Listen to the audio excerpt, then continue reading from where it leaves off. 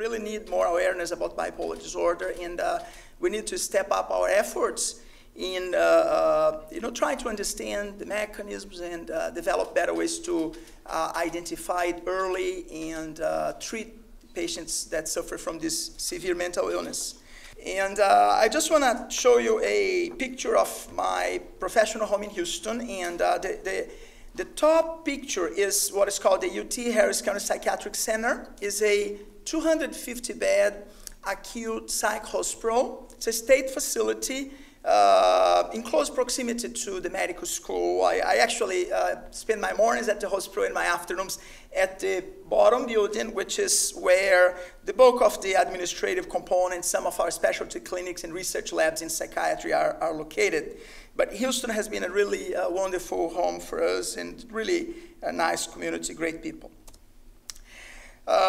You will recognize this as one of Van Gogh's paintings. This particular one is called The Corridor in the Asylum, and he painted that the year before his death.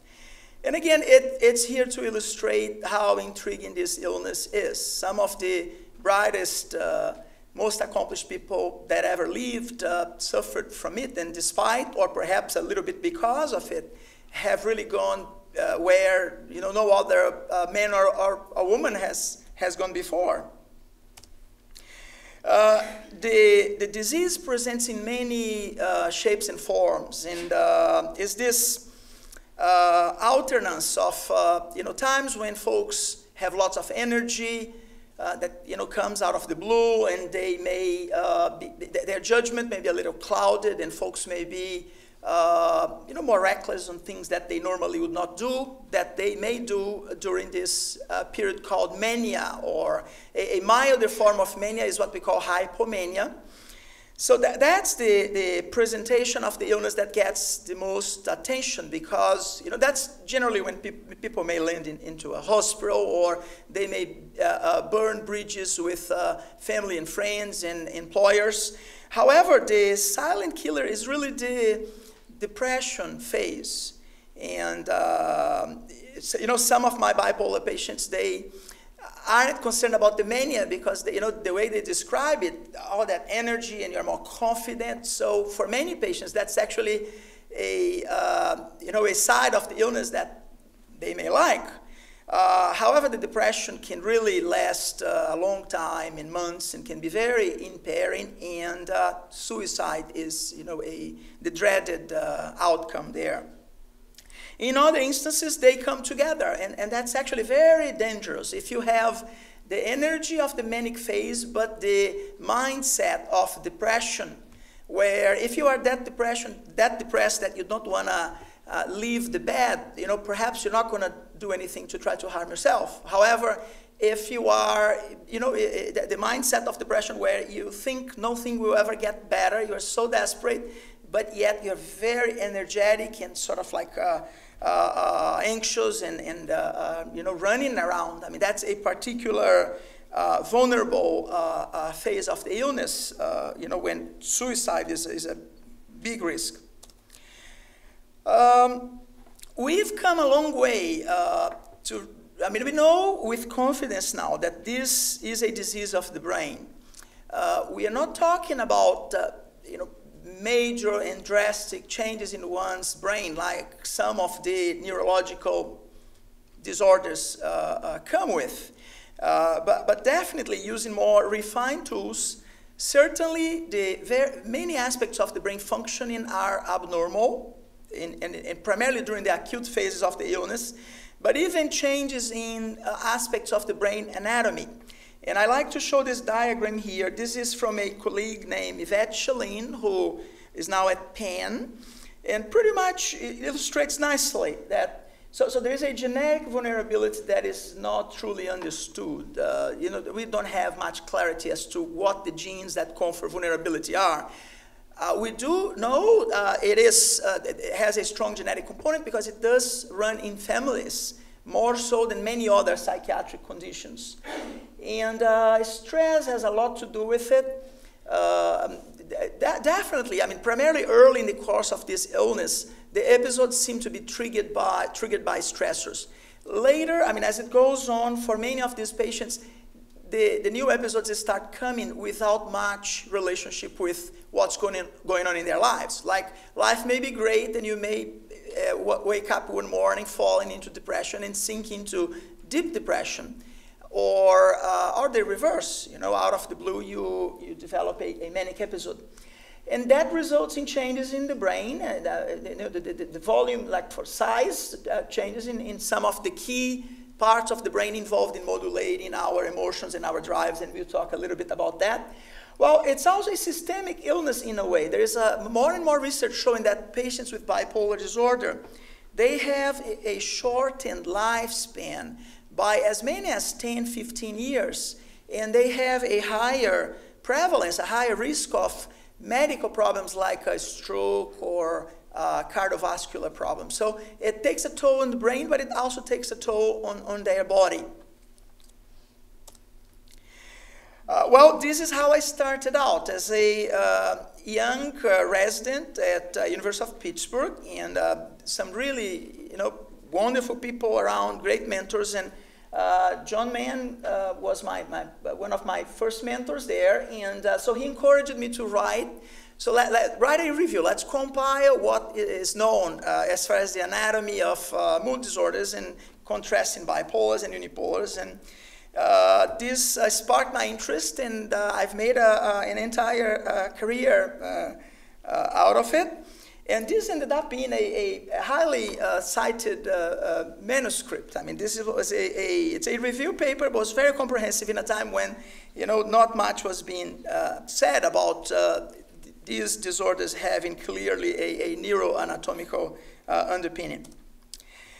Well, so in that review, so the first thing we found was that if you look for global changes in the brain, like generalized changes in the brain, the evidence was a little questionable. But then more clearly for certain regional changes in areas of the brain, like what's called the amygdala, which is involved in modulating our emotions, and hippocampus is another structure. So we felt that had probably something to do with how refined the tools were. So if you give MRIs, you take MRIs of the brains of patients with bipolar disorder, and you match those with folks who are mentally healthy, usually, once they've been ill for many years, they've had many episodes, those are the patients where a neuroradiologist will be able to read by naked eye that, there is some evidence here that, whichever process is happening is sort of like global, some evidence of perhaps some atrophy there.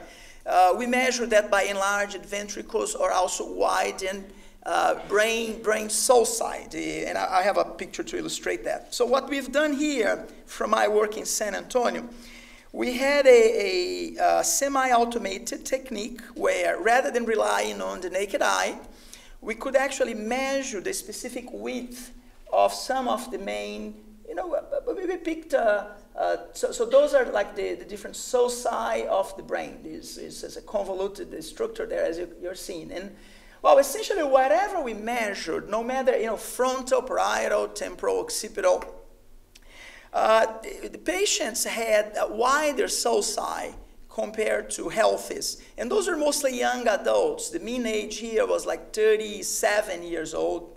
And essentially showing that if you look if you use a more refined tool, you will find some evidence of a generalized pathological process taking place. And by the way, Dr. Carter will tell us that, but in schizophrenic patients, that's even, more drastic. That is a disease where if we had, in this particular study with the same technique, a group of patients with schizophrenia of the same age, we would find a lot more pronounced like generalized brain abnormalities. Well, then there is a colleague from University of Cincinnati, a very productive group led by Dr. Steve Strakowski. And they did an interesting study published some years back where they had, they took MRIs of the brains of patients with bipolar disorder, and then they measured the size of the brain ventricles, which again, that's sort of like a measure of generalized pathology there. If there's a lot of atrophy, usually the brain ventricles enlarge. There are other things that can cause that too, but But you know, if you exclude other neurological pathologies, I mean, that's a good measure of some global pathology there. Well, anyway, they scan healthy individuals, and then patients as they had their first episode of mania. And you guys know, to be diagnosed with bipolar disorder, in many instances you had episodes of depression before, but it is not till we see the first manic episode, or what we call mixed episode, when the mania and the depression come together. It's not till you see that you can really establish, you know, in a way you upgrade the diagnosis from recurrent depression into bipolar disorder once you see that. And that's what these folks had. So it's not to say that they had just started having mood symptoms. They might have had depression before, but this is the time when they first became manic, and then were called, you know, as having bipolar disorder. Well, and then also they found a group of individuals who had been ill for longer periods of time, who had had multiple manic episodes. What they found, which is really interesting, early in the course, and by the way, those were mostly young adults in the early, I guess in their 20s, you know, late 20s. So the patients on the first episode of mania did not differ from the healthy controls for the size of the lateral ventricles of the brain, essentially showing that, I mean, well, if you're talking about global pathology, at least by this measure, it's not there. But when they looked at the ones with multiple episodes, it's a big spread, as you can see here. And they were, the size of the ventricles were statistically larger compared to the first episode manics and the healthy controls. And again, this is just cross-sectional data, but suggests that perhaps as they course through this disease, as they have more episodes, you know, the pathology in the brain seems to gradually progress. We also published a study some years back with our San Antonio data. And we measure, this is like a measure of the total size of the brain, and we split that in gray matter and white matter. And we also had, so we had bipolar patients and we had unipolar patients. Like when you say unipolar, they only have the depression phase and kind of like recurrent depression, recurrent clinical depression.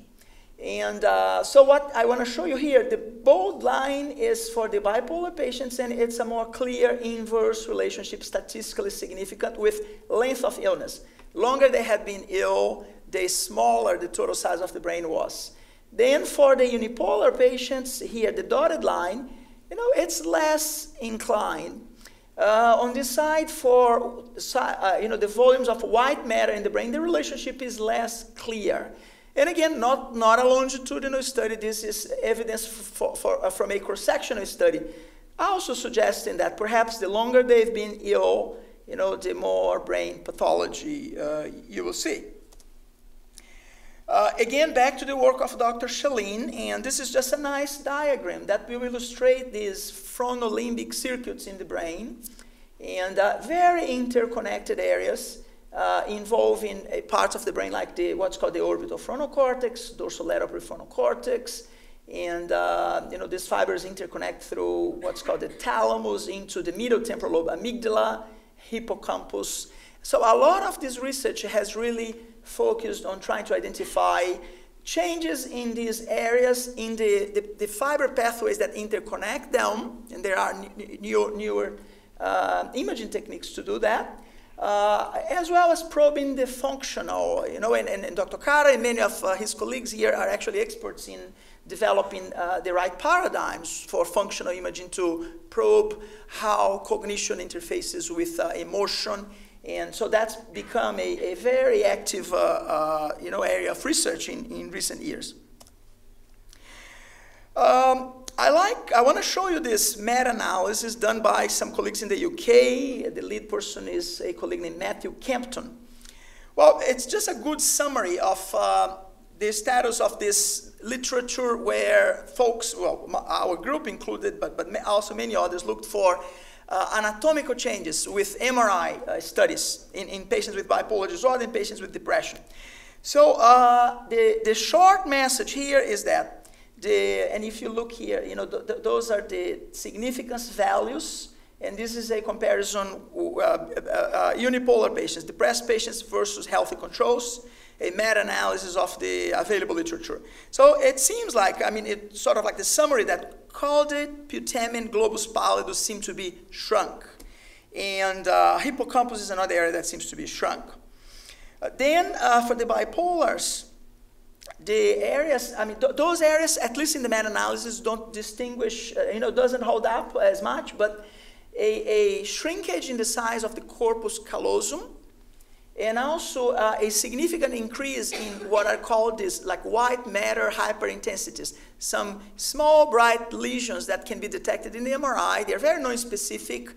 Many like hypertension, diabetes, many medical problems that will affect the blood vessels in the brain, the delivery of blood to the brain, will result in higher levels of those. They're present in schizophrenia, for example, OCD, other psychiatric disorders, neuropsychiatric disorders. So they are by no means diagnostic, but they are indeed present at higher rates in patients with bipolar disorder. Their role might be by disrupting some of the fiber pathways that interconnect these frontolimbic circuits. So again, on the bipolar side, not as much the basal ganglia pathology, some questionable finds for the middle temporal lobe structures in some studies, but not holding up in the large meta-analysis here. But a shrinkage in the hippocampus, the corpus callosum holds up more consistently, as well as the increased rates of white matter hyperintensities, particularly sort of like periventricular and deeper in the brain. There is some literature from post-mortem studies. The difficulty here is that the death process will bring many changes in the brain, so there's always the difficult issue of trying to disentangle the pathology that has to do with the illness from what took place after death. Well, despite those caveats, some studies have looked at some of the same areas where the imaging studies show abnormalities, like the prefrontal cortex, hippocampus, and showing usually like decreased number and decreased size of neurons in these areas. Also some involvement of what I call the glial cells, that sort of like support the neuronal cells. So it seems to involve glial and neuronal pathology, and affecting areas like the prefrontal cortex, and the hippocampus as well. So it seems to match, by and large, the main findings from the imaging studies. Well, I was part it's going on, I guess, 4 years already, of a international effort where folks working on this field agreed to combine our data sets. So some sites here were from Europe, Dr. Mali is actually from Australia, and several North American groups. So, I mean, we pulled our data sets together, and I guess in a grandiose fashion, we call that a mega analysis, but the size was very large. We ended up with 321 patients with bipolar type 1, 442 healthy controls, to try to reconcile this discrepancy in this literature. And what we found, first, some evidence for enlarged lateral ventricles, for some reason here, primarily on the right side for this mega-analysis.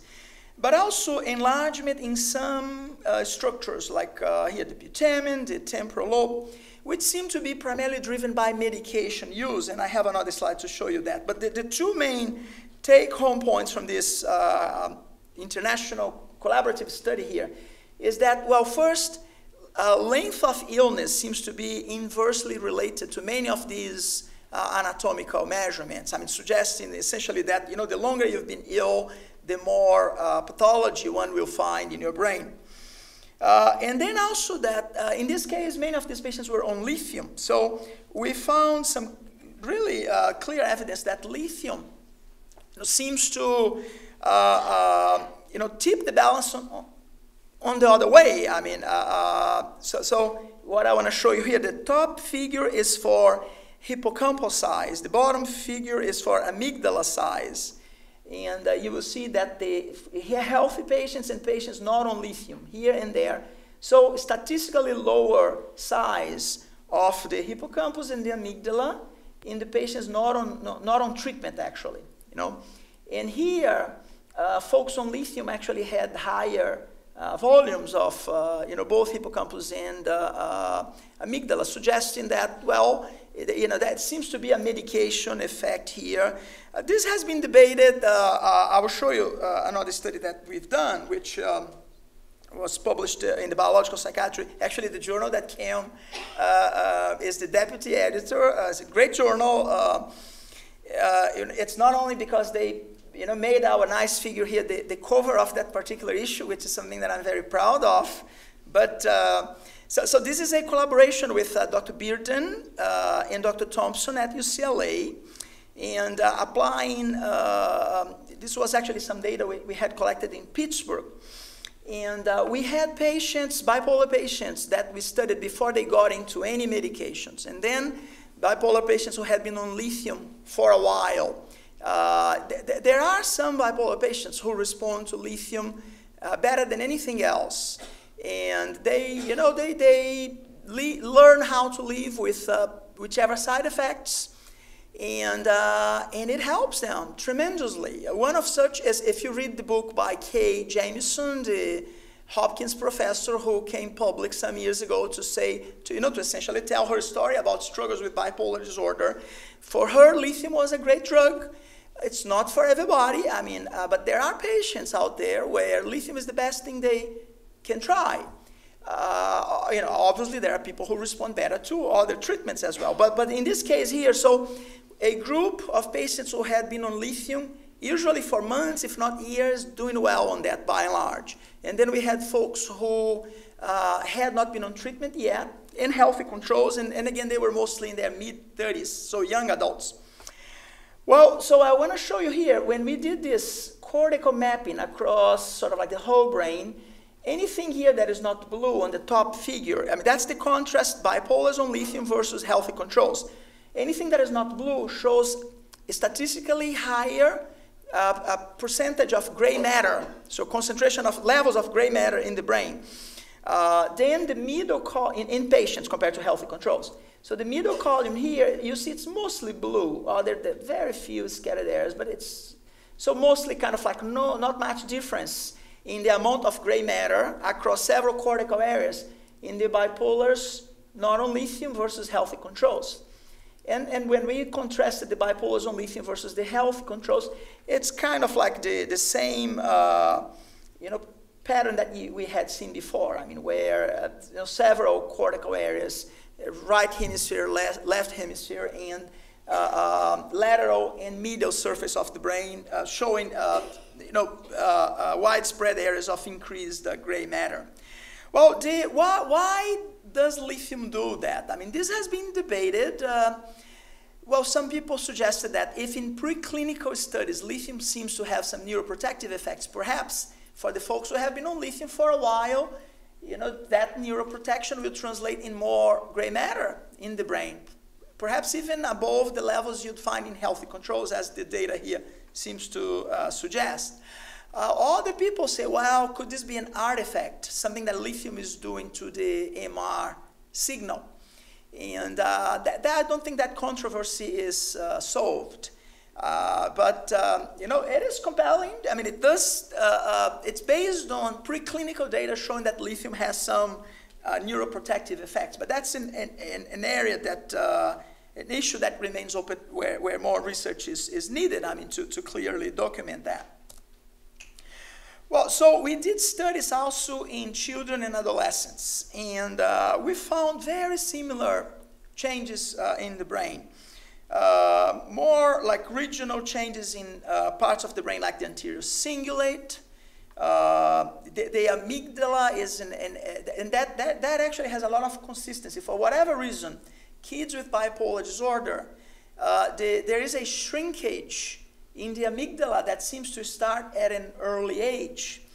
And on the adults, it's, if anything, some enlargement, perhaps medication-driven, like we've seen here. But again, the data that I also showed you before suggests that if you look at the size of the amygdala in the ones that have not been more consistently treated, the ones who have not been on lithium, perhaps you'd find a shrinkage there too.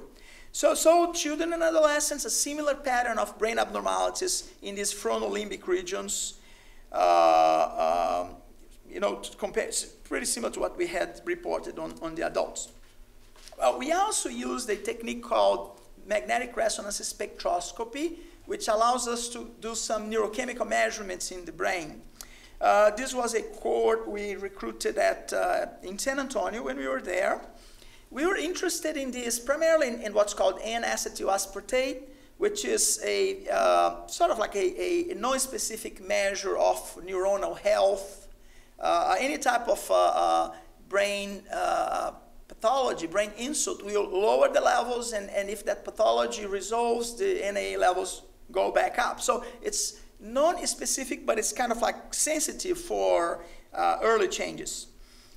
And this is just an illustration of kind of like we acquire the MR signal from like a slab of the brain, and then we can do more like regional measurements within that larger slab.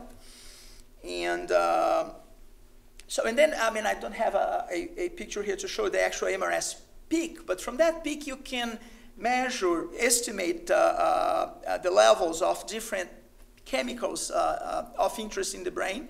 NAA is one of them. You can measure creatine, phosphocreatine, which is a measure of like brain metabolism.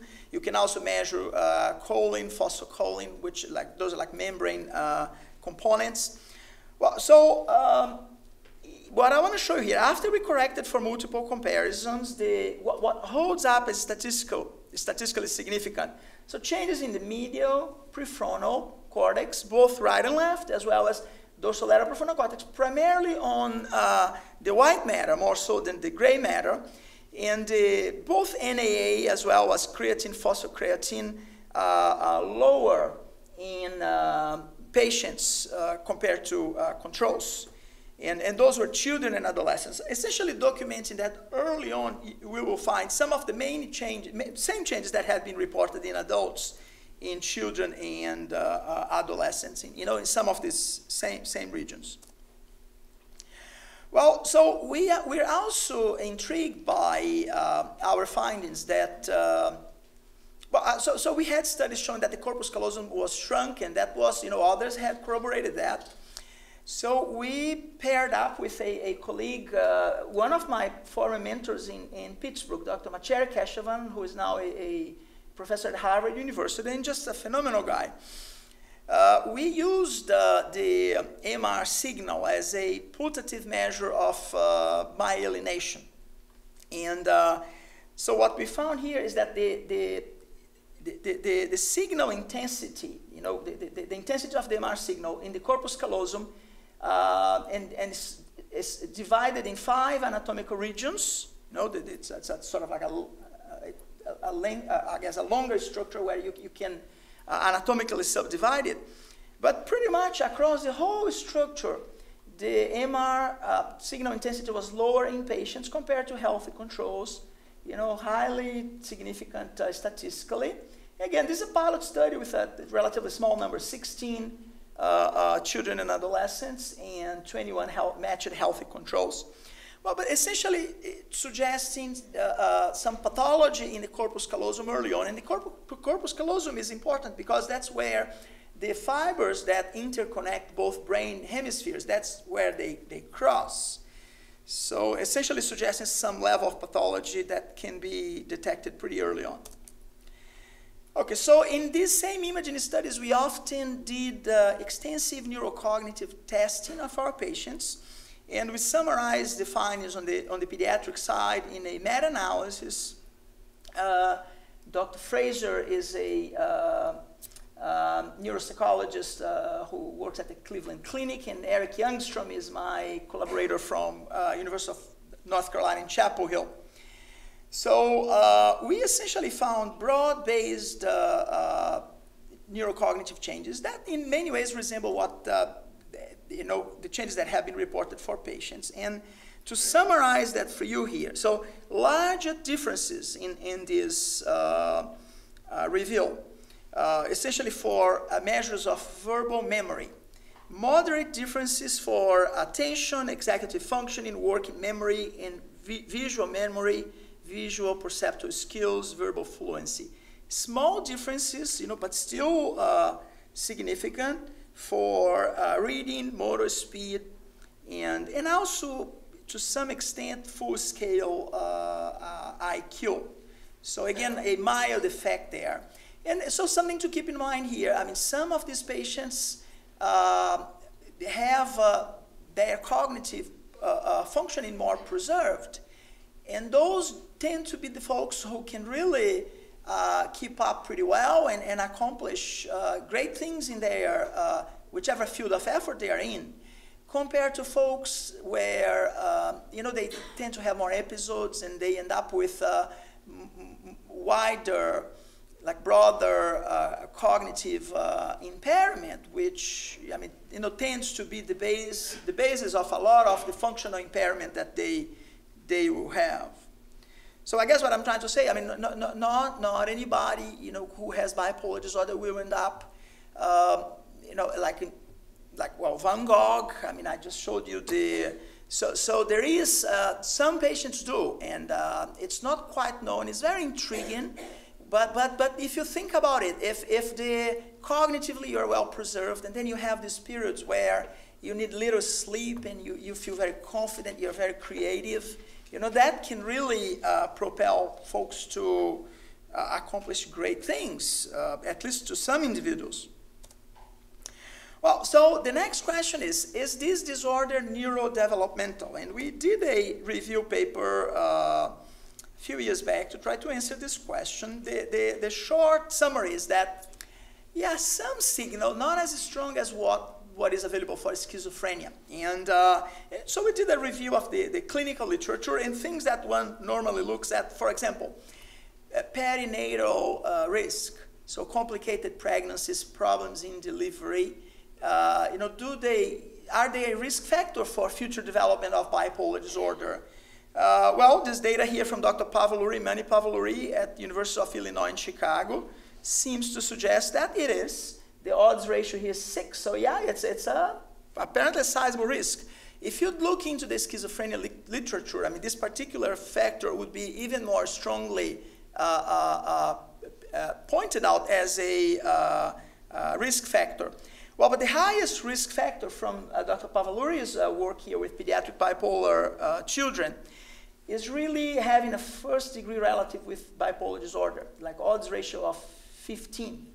Well, this is a finding that is very important clinically because, for the ones of us who are clinicians or who have a case of bipolar disorder in our families, so that is a big red flag. I told you we don't know what the genes are, but there is some substantial heritability, probably alongside with autism. Bipolar disorder and autism, are very, right up there on the list of the most heritable psychiatric disorders. So in many instances where there is a case, there is another. In particular, if you look into the offspring of a bipolar parent, they're roughly 10 to 15 times higher risk of developing bipolar disorder themselves than the general population. And they also are at a higher risk of developing some other mental health outcomes, things like depression, ADHD, anxiety.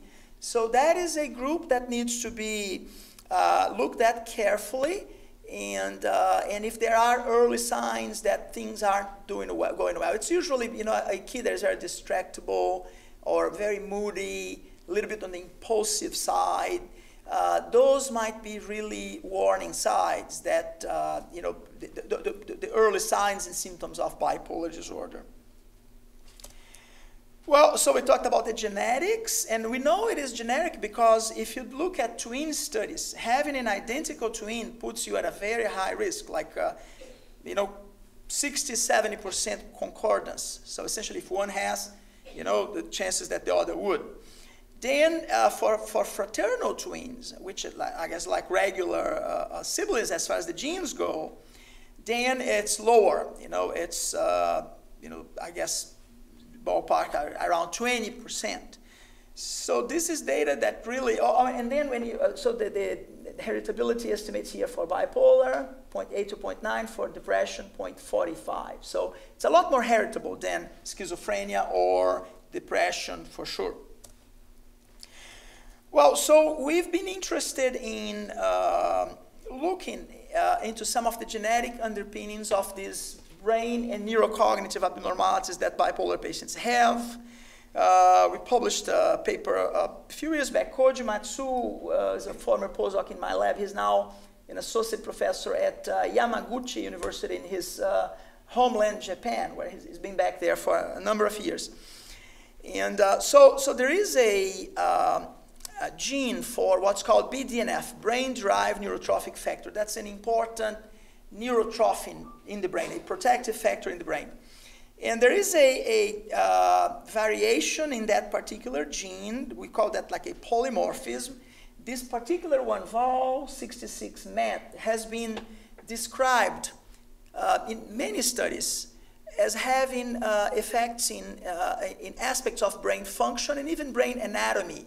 There's some literature on this with schizophrenia, patients suffering from schizophrenia, and so we wanted to extend some of that to patients with bipolar disorder. What we found here, which is very interesting to us, so we genotyped the patients and we had the imaging data, and top figure here, measures of the left anterior cingulate, which, you know, when we just compare bipolars and healthy controls, anterior cingulate comes up as having a shrinkage, primarily if you take patients that aren't on lithium. So that seems to be an area you know, where more originally pathology is happening.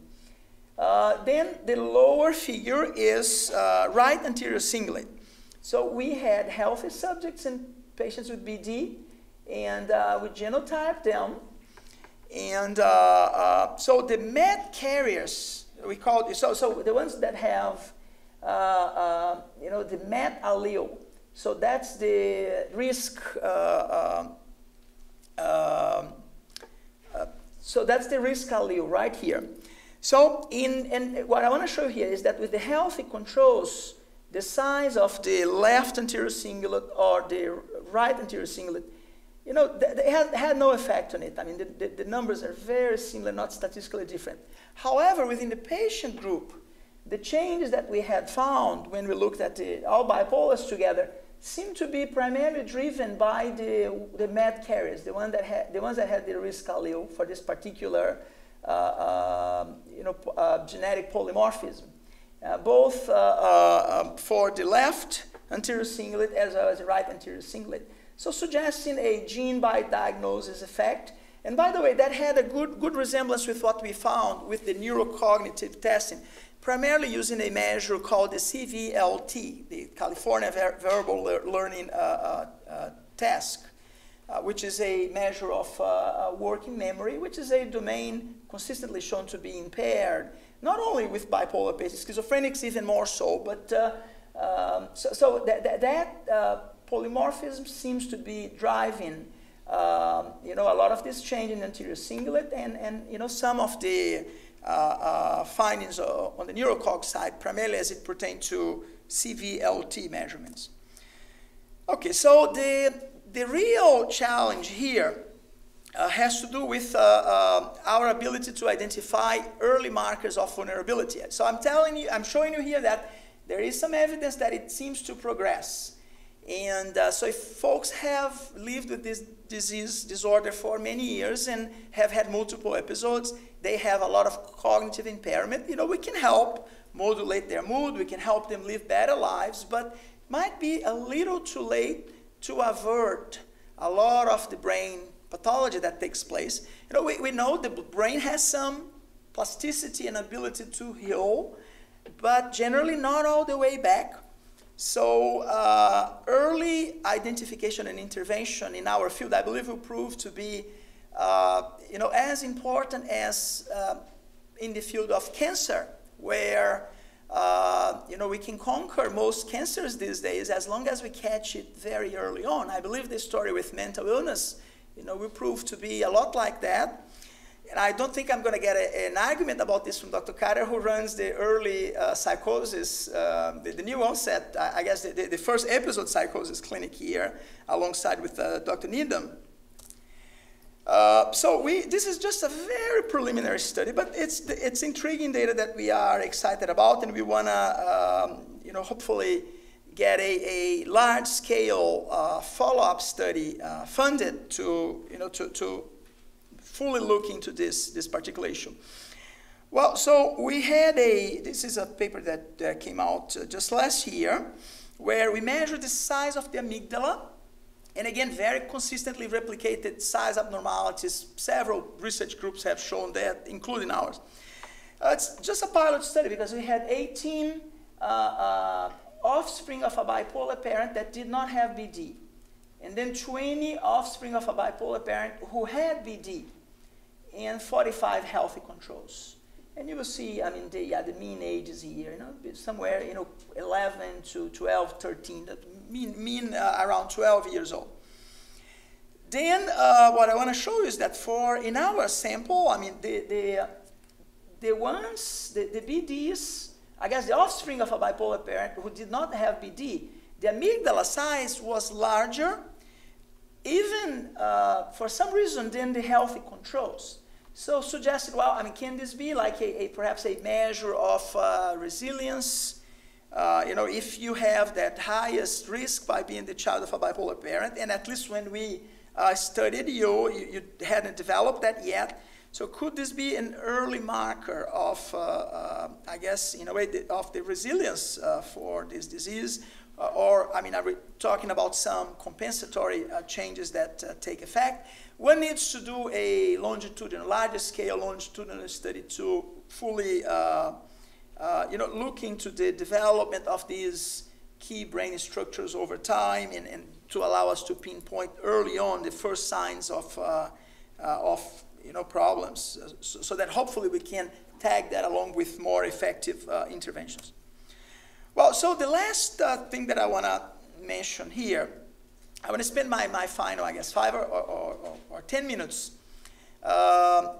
discussing this idea that's taken some momentum in our field, where perhaps some of these diseases have to do with some stress-induced inflammation that sets into the brain and that does not resolve and becomes more chronic, and that might be the mediator of some of this brain pathology that I showed you here. It's happening in the brain, but it's probably happening systemically. And I've told you that folks with bipolar disorders, bipolar disorder may have do have a shortened lifespan. They suffer from certain medical problems at higher rates than folks who don't have it. So if there is some systemic inflammation, so it affects the brain, but it also affects all other organs of the body, like the heart, and may help clog up blood vessels. I mean, that could be some more generalized, like a systemic, I mean, in the body, in addition to in the brain type of effects. This is a review paper from some colleagues at UC San Diego from like a few years back, essentially proposing that perhaps depression comes from, so this repair response, stress-induced, and some level of neuronal microdamage sets in and becomes sort of like a chronic neuroinflammatory condition. And so that's an exciting idea and something that needs to be fully investigated. And if that happens to be an important mechanism, there may be very effective ways to intervene if we find the right time windows. I want to show you this picture from, so in what's called the sickness behavior is very much driven by more inflammation in the brain. And so it's a patient with many types of rheumatological conditions where there's a lot of inflammation. These folks have behavioral changes that really mimic what we see in depression. And then if you give some pro-inflammatory agents to rodents, like for example, if you inject what's called a TNF, tumor necrotic factor, into rodents, they will develop behavioral changes that really resemble what you see in depression. So that's known, essentially provides a link here between more inflammation and the behavioral changes that we see when somebody's depressed. Well, and then this is the sort of like an illustration of what we discussed from that nice review paper that I showed you from the colleagues at UCSD, essentially where some, perhaps stress-induced, could be just also immunology, aspects of immunology where the body begins to, well, like in autoimmune diseases, but perhaps at a milder level, and the body begins to produce antibodies that are actually damaging neurons. And there is microglial activation. I mean, those are the cells in the brain that will help with the repair response. And that could actually chronify and lead to some damage that sustains after the more episodes you have. Well, so in our field, people are beginning to talk about this idea of neuroprogression, like essentially that this disease progresses over time, and some rewiring of the brain, so neuroinflammation could be involved, perhaps more like oxidative stress. People have talked about perhaps like some level of mitochondrial dysfunction. I mean, that hypothesis is out there, hasn't been, fully proven or disproven. And then, like Hosseini Manji talks about, abnormalities in neuronal resilience, that perhaps levels of certain neurotrophins are lower. And again, you can think of like inflammation, impairing the neuronal functioning and resulting on lower levels of key neurotrophins. And as this pathology progresses. And so we do believe that understanding this progression will hold the key for better treatments for this disease.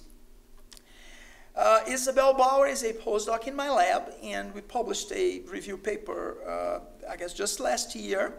Essentially, and again, this is still in speculation, but making a compelling case that perhaps, if these folks have cognitive impairment, they have detectable brain changes, even anatomical changes, that perhaps inflammation mediates that. The caveat here is that the bulk of the literature is from measuring inflammation peripherally.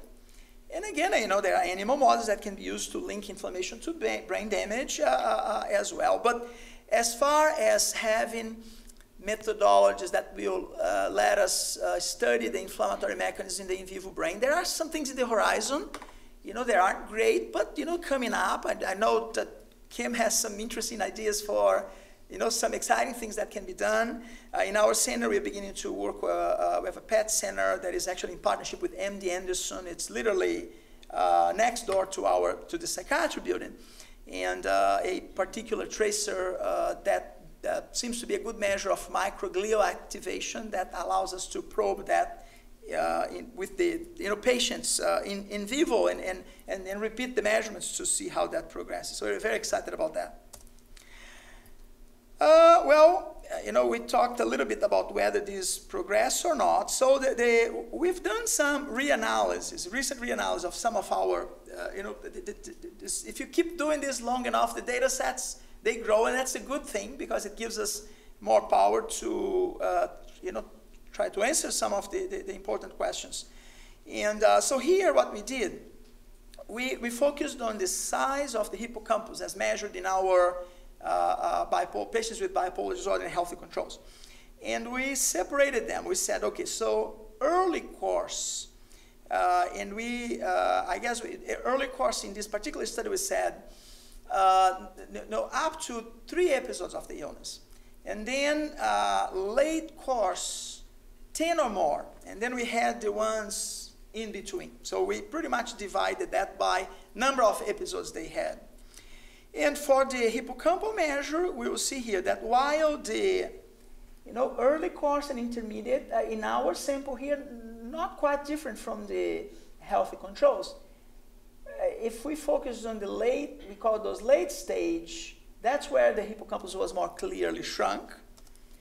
And we saw that also for some of the CVLT data, where if you see here, the the late stage ones, I mean, we're a lot more impaired in the CVLT measures, but I mean, there's a nice spread here where you see that even early, I mean, this is more, seems like a more sensitive measure, where even early in the course, it already distinguishes from healthy controls.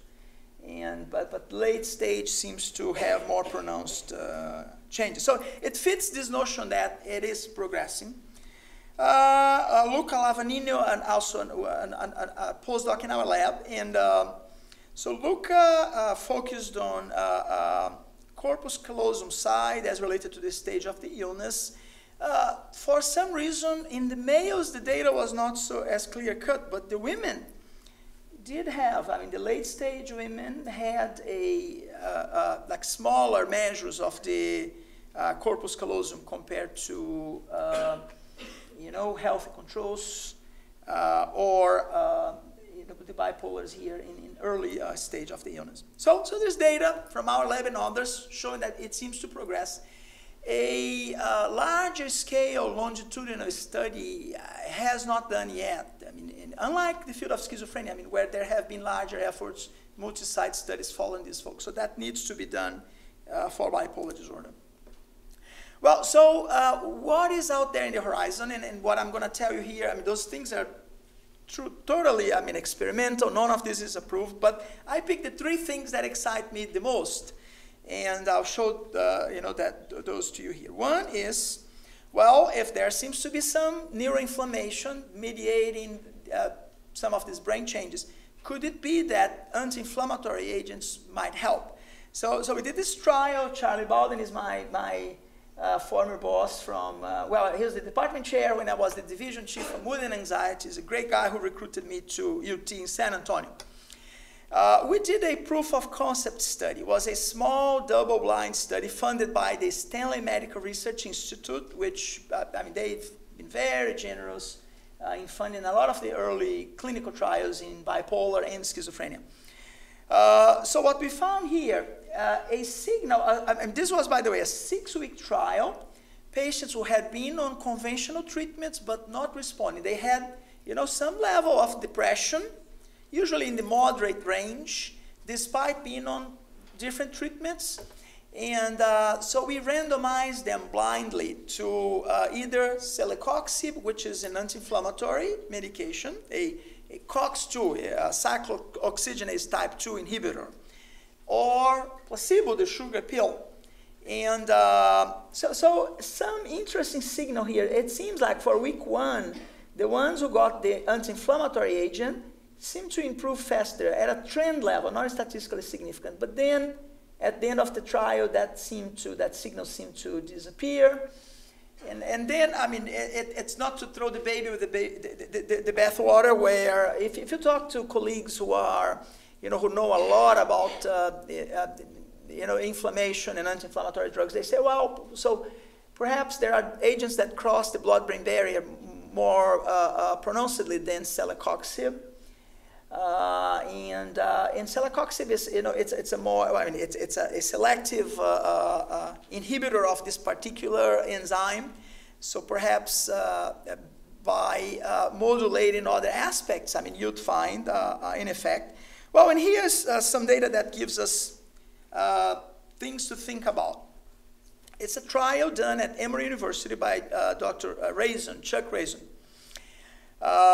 So they gave, they had patients with depression that had been resistant to treatment. And those are not bipolar patients, by the way. These were folks who had other types of medical illnesses that required them to receive very potent anti-inflammatory drugs. So they gave an agent called infliximab, which is an antagonist of TNF. So the interesting point here, this was also a controlled study, proof of concept study. For the whole group, the ones who got infliximab versus placebo did not differ. But when they split the patients by the level of inflammation they had at baseline, which they did here, You know, the ones with more inflammation were actually responders. There was a statistically significant improvement here in the depression compared to the ones with lesser levels of inflammation where, you know, infliximab, if anything, I mean, I don't think this was statistically significant, but might have made them a little worse.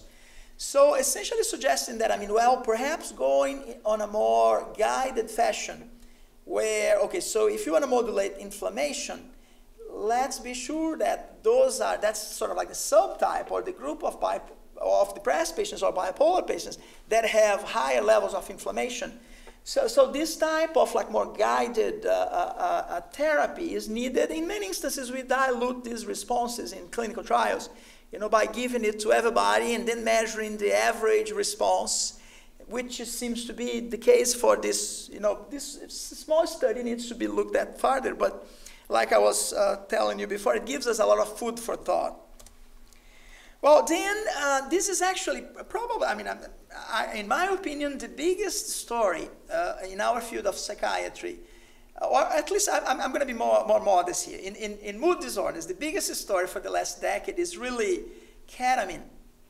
And so this is an anesthetic drug that some people abuse on the street. But at the doses used here, those are much lower than anesthetic doses. Some people may get very transient, brief psychotic symptoms, if any. Most don't. So it sedates them a little bit. Some may have like a brief, you know, feel a little unreal, I mean, more so than floridly psychotic. And we monitor them for a couple of hours, and for some reason the depression magically alleviates in many of these folks, many. I mean, this has been shown by a few different groups in the country, but it doesn't last long. So give it a week or 10 days, depression comes back. So very reliable. People have shown that an acute injection of ketamine at doses that are about 3 to 5 times lower than the doses that would, anesthetize them, put them to sleep, folks to sleep, have these really powerful effects. And people think, well, perhaps, ketamine has properties as like an NMDA receptor antagonist. So that's what's credited as the reason for these effects. Now it remains to be figured out how often you need to do the booster injections. And with the caveat here that ketamine is really cheap. I mean, we're planning for a study with folks. We will look into some aspects of suicidality, folks coming into our acute hospital. Well, I mean, you buy a dose for $6. I mean, it's dirt cheap. So there's never going to be a drug company interested in this unless one finds other delivery methods. Like, for example, I mean, the one trial that may result on FDA approval is actually with inhaled ketamine, which I'm sure is going to cost a lot more. So there's this generic drug that is dirt cheap, some solid studies showing very intriguing, interesting results. And we know that no company is ever going to undertake a large scale. So this is never going to be approved by the FDA in this particular formulation, So it is intriguing stuff, and I believe it is at a stage where we really need to gain more experience with it. And so in our center, I mean, we debated this quite a bit. We felt, look, it's never going to be FDA approved. There's some robust data there. We want to be able to offer this to patients who have tried other things and have not responded. But let's do that under the scrutiny of an IRB. And so we've set up this very flexible, it's like an unfunded, very flexible research protocol. But that needs IRB approval. It needs a DSMB, which is sort of like the body that we have to put together to monitor the, till we learn more about it. And I think the questions that remain is really, there's no doubt it helps acutely. But how often do we need these booster injections? And then figuring out, the patients that might benefit from that. There's some concern. Well, people say, look, like ECT, if you give several repeated treatments, is that safe? Can that cause some further damage to the brain?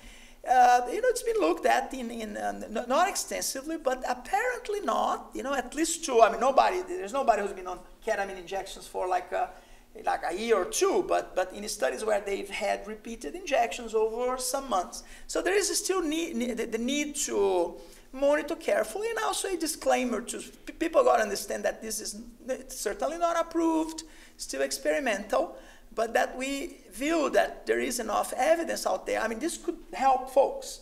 And we know that if we wait for an FDA approval, I mean, that's not likely to come anytime soon.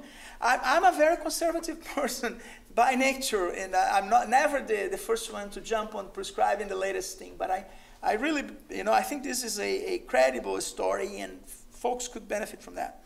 Well, then the last thing, I mean,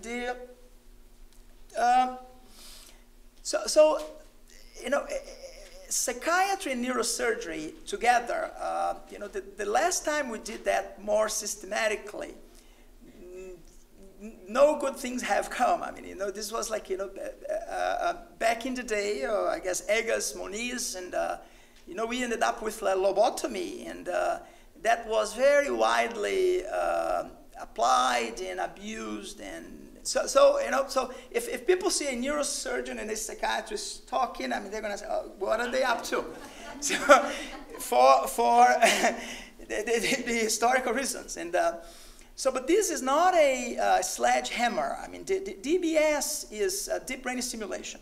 You essentially implant an electrode in the patient's brain, and there's a wire that comes here in the neck and goes under the chest wall here, and the muscles in the chest. And you can put that electrode in different parts of the brain. And what I'm showing here is work by Paul Holtzheimer and Helen Mayberg from Emory University. They've been one of the pioneers in this area as it relates to mood disorders. So they tested this particular target. It's just an illustration of where that electrode goes into the brain. But once you lodge it there, and again, this requires surgery, you can play with the stimulation parameters. And actually, once you place it, it's very methodical to try to find the part of the brain in that general vicinity that might give the best benefit. And so it's targeted, but it is invasive. So this is for somebody who has failed everything else, including ECT. This particular target that Dr. Mayberg and Dr. Holtzheimer have explored, called the subgenual anterior cingulate. There's a lot of evidence from the depression literature showing that this is a very important region in the mechanisms involved. But the trials have not been successful. There was one multi-site trial done by a company that was actually stopped as a negative study. So we now, we've been impressed with a new target that's been explored by some colleagues in Germany. And the lead psychiatrist there is a guy named Tom Schlepfer. And they go for what's called the medial forebrain bundle, which, I mean, it's a very interesting area. Lots of it's very close to many of these, where the circuits, frontal limbic circuits, will pass. And anyway, Dr. Schlepper did an experimental study with DBS, placing the electrode in the medial forebrain bundle, published a study showing some very impressive results that seem almost too good to be true, and needs to be replicated and expanded. And that's what we've set up to do at our center. So we have a new DBS trial, and my partner there is a young neurosurgeon named Alf Fenoy. He's a great guy. And is this going to pan out as an alternative? We don't know. But what I've been very impressed. Have you seen a DBS surgery for depression? Have you been in the OR? That was an experience. I mean, not everybody has what I'm going to describe here. But so out of our 4 patients so far, 2. So what Dr. Fenoy tells me, and by the way, the DBS device is approved by the FDA for Parkinson's disease that does not respond to medication. So he does a few of those every week. The novelty here is really the depression part. When he's doing the surgery for patients with Parkinson's, it's a different part of the brain, and they go by, the patient is kept awake for a good portion of the procedure because he wants to fine-tune the positioning in the general vicinity of, this part of the brain he's targeting from the anatomy. And so he wants to see what is the sweet spot where the tremors are minimized. In the depression surgery, I'm the psychiatrist, I'm in the OR, or if I'm not there, there's a colleague who is there. And then we ask folks questions about, their mood and their energy, and it is amazing to see. I mean, for these two patients, and again, he goes like half of a millimeter more this way, more that way, and for 2 out of the 4, once we found a sweet spot, folks who were very anxious, very depressed, very negative, they perk up and they are more confident, they are calmer. One of the patients told me that she felt like she wanted to jog. And I said, well, when was the last time you jogged? That was like 3 years ago. So, and that she wanted to go and fix up her stuff and clean up her house. And so, I mean, I'm not implying that that's something sustainable, that's the key. But the acute effect is amazing. I mean, to think that there is a part of our brain where we can implant an electrode and like 2 minutes of stimulation, you turn it on for a couple of minutes and the negativity disappears and you are more energetic, more positive. It's not mania or hypomania, it's just a changed outlook. You speak more freely. So that converted me. I mean, I think there is something there that really needs to be explored further. And it will involve, finding the right region, the right stimulation parameters. And neurosurgeons will tell you that this is, for them, it's safe. For us psychiatrists, there's like a 1% chance of like bleeding in the brain. That doesn't seem safe to me, but again, we gotta keep in mind that those are folks who failed. Our patients, it's literally, the requirement's at least 3 medications plus at least 1 full trial of ECT. Most have had all medications known to man, plus more than, just the one course of like, like a 6 to 10 ECT sessions. And they're very limited and they can't function. So at that level, if there is something more aggressive that carries a good chance of treatment response, that I might consider that, if I'm in that type of situation. So it's a study just starting out. We've done 4 implantations, and Tom Schlepfer's data, and also Dr. Mayberg's data for the other target the different target that she's focusing on. But it seems like a lot of the response might be cumulative, where after 6 months, you will see a good percentage that may have responded, and give it a year, that percentage increases, and if you give it 2 years, that percentage might go even farther. So this is something that I'm excited about, that I think could have some really good applications. Well, for the ones that already have a lot of pathology. But the most exciting part, really, is I think stepping up our science and our game with early detection, early recognition, catching these kids at risk before they develop full-blown bipolar disorder.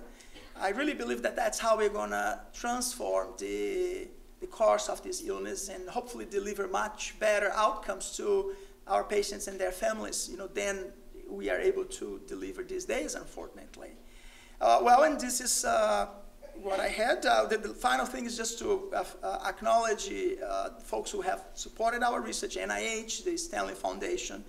Dunn Foundation is it's a Houston area foundation. They've been very nice, generous. They actually funded the DBS study that I was showing you guys, and the Rutherford family in Houston. They've been also, very generous towards mental health causes there. Thank you so much.